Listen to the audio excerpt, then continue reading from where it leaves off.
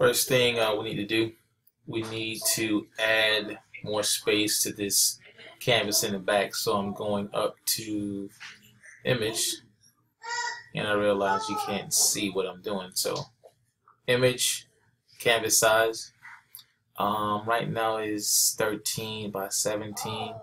So I'll make both of them 17. This could be any size, okay? This can be any size. I just wanted more room to the left and right of Captain America to have this young man in the background, all right? So I'm clicking V as my selection tool, Z, so I can zoom out a little bit. V, because I need to make him a little bit smaller, okay?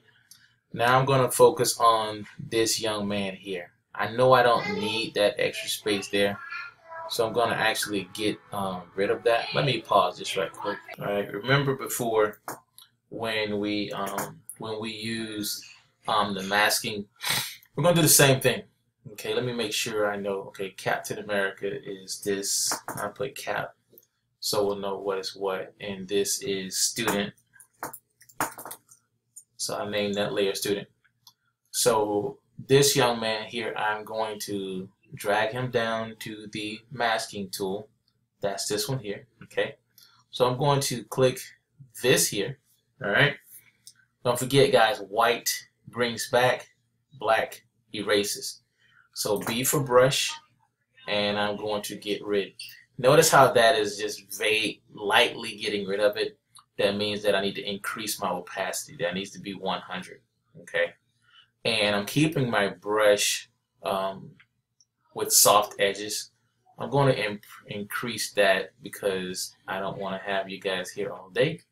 And even though I'm erasing some of his face, that's fine, because we're using the masking tool.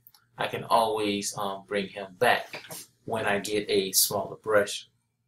So I erase a lot on the outside, then I come to the inside. Press X. So now I can bring back the details on the inside. I can bring back the details there, okay?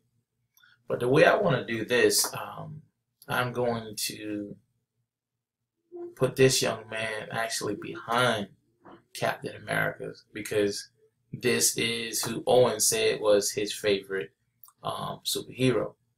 And because the superheroes are people that protect us, I think it'd be a nice little touch if Captain America was in front, okay? So I'm going to put Cap in front, and I have this young man in the back. Let me see how I want that to look. Maybe right there, okay? So what I'm going to do now, I'm going to press B. All right, got to click on the, make sure you click on the mask, guys, okay? Click on the mask. And mine looks different than yours because I'm using Adobe Creative Cloud. It's the newest version of Photoshop. But on yours, you're going to have that little white box. Same thing. So now I'm pressing B. Hold on one second. All right, so now I'm going to paint back the student. All right, making sure I have, don't want to do that. Making sure I have my mask selected, because white is the color I know when I press the B. When I press B and I come back, he will start coming back, okay? Now it's hard to see where he is right now because the background is clear. So I'm gonna add a new layer, make sure it's on the bottom, and I will make that layer black, okay, so I can see where he is a little better. Going back to the student layer, I want to get rid of that white, so I'm going to press B with the brush, press X because that's the wrong one. So, alright. Now it is okay to go a little bit into the person. You don't have to be perfect. We're not going to zoom in too far on these. I'm going to clean that up in a little bit. Just want to give you guys an idea of what we're looking for. Alright. I'm going to get rid of this part under here because the only thing I want left to be seen is the student. Okay. right here is an issue. If you look right here, you can see there's an issue. So B, I need to get a smaller brush. That's a little too small, a little bit bigger. That should be okay. Yep.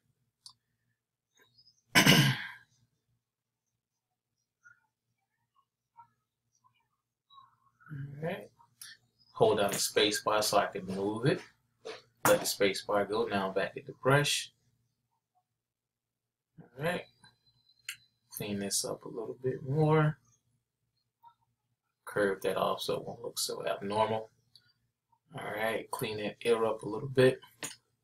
Now I'm gonna move it over here while I have my small brush and clean this up a little bit. Alright. Space bar to move it down. Clean up around this. Oh, that's not his ear, that's the sign or something. Maybe a locker. Alright.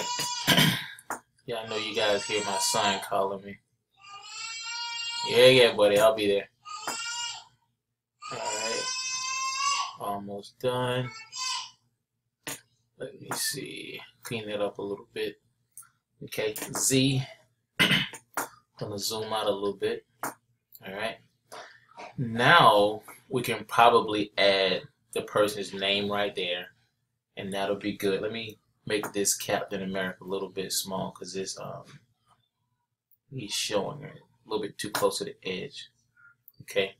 Something cool I'm gonna do, I'm gonna put a glow around the Iron Man, Captain America. Double click on him. Where's my outer glow? Outer glow is here. Instead of being white, I'm gonna click here. I'm gonna take a sample of the red from here.